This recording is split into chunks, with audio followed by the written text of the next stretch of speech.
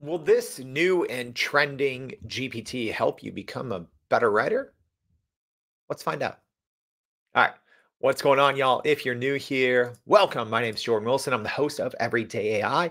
We're a daily live stream podcast, free daily newsletter helping everyday people learn and leverage generative AI to grow their companies, grow their careers. So if you find this video helpful, please let me know with a like, a comment, and subscribe to this channel. But also go to youreverydayai.com and sign up for that free daily newsletter. So this is part of our AI in 5. So looking at, every day we do a roughly 5-minute tutorial of a different, generative AI tool, tip, technology, etc. So Right For Me was actually a trending GPT in the GPT store. So decided to take a look at it. So let's go ahead. I'm going to use an example here, but I don't want a 3,000 word blog post. So we're just going to do an example. We're going to use this GPT, and then we're going to do the same thing in normal ChatGPT to see how it compares. So this GPT says that it can help you write more tailored, engaging content with a focus on quality, relevance, and precise word count. So let's go ahead and give it a try. So I'm going to say write a 1,000 word blog post about the future of SEO, specifically talking about how the impact of AI powered search, such as Perplexity and Google SGE, may impact traditional SEO. This is actually did a full episode on this the other day on the show. If you wanted to go and take a look at that, I'll make sure to link that here in the comments. But let's go ahead and let's see how well this does. So it says, certainly I can assist with that. Let's start by outlining the structure.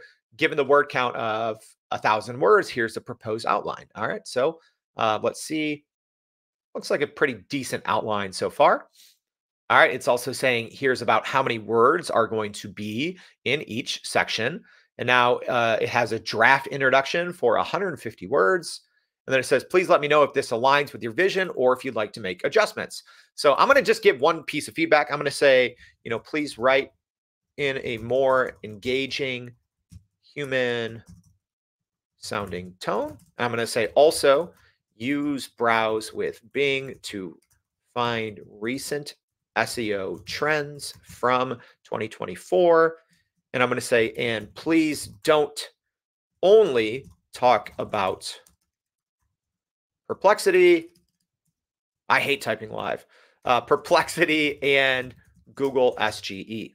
All right. So we're going to do that, and we're going to do kind of the same thing actually in normal ChatGPT, and we're going to see which one actually gives us better results, and we're going to look at word count to see if this is actually accurate or not. All right, so it is finishing up this blog post, so we're going to take a look at it here in a second. So let's go ahead now, and we're going to start a new conversation in ChatGPT 4. So again, we're going to give it 2 shots here. So I'm going to do the exact same prompt I used in the first one, write a 1,000 word blog post about the future of SEO, specifically talking about how the impact, so same exact thing.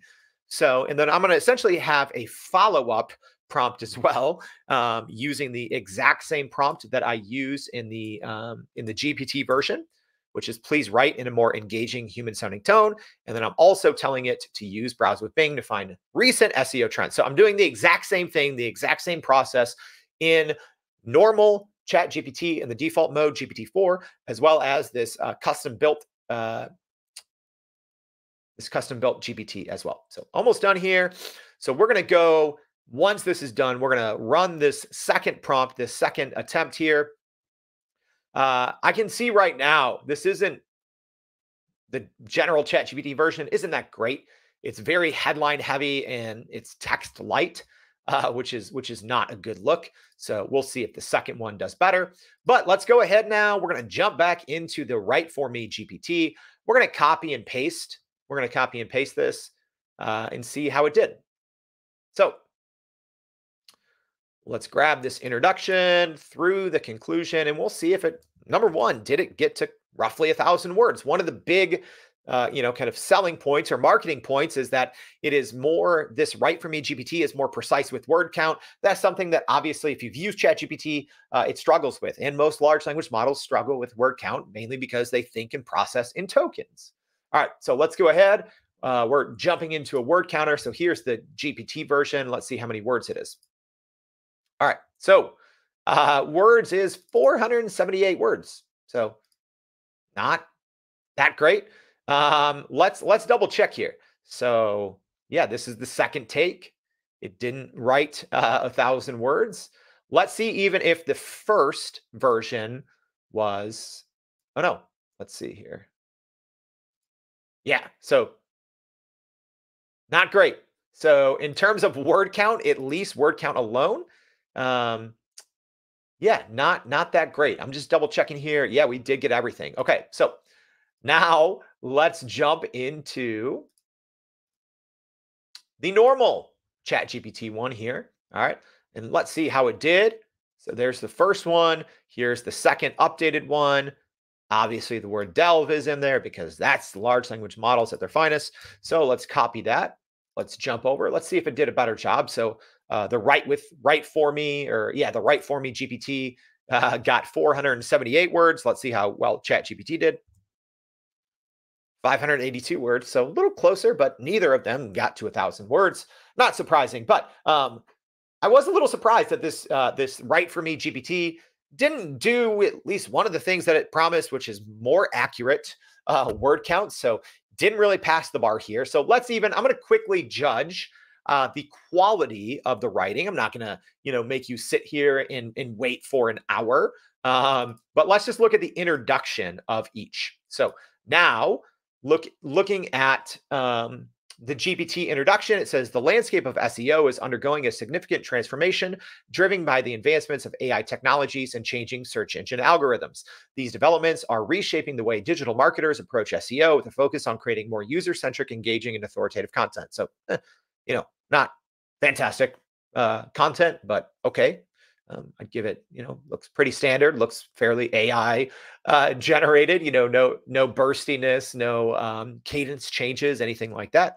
So let's now take a look at the ChatGPT version, kind of your default out of the box. So let's look at it looks like this is maybe the intro. So as we delve into the world of SEO in 2024, it's clear that the landscape is evolving rapidly, influenced significantly by technological advancements and changing user behaviors. Here's okay. So I actually think that's just actually ChatGPT responding to me and not the actual blog post. So it looks like this is probably the intro here. So in 2024, showcasing real-world experience in your content is becoming increasingly important. This includes real-world examples, case studies, and data from personal research. Demonstrating experience through author bios and social media profiles is essential.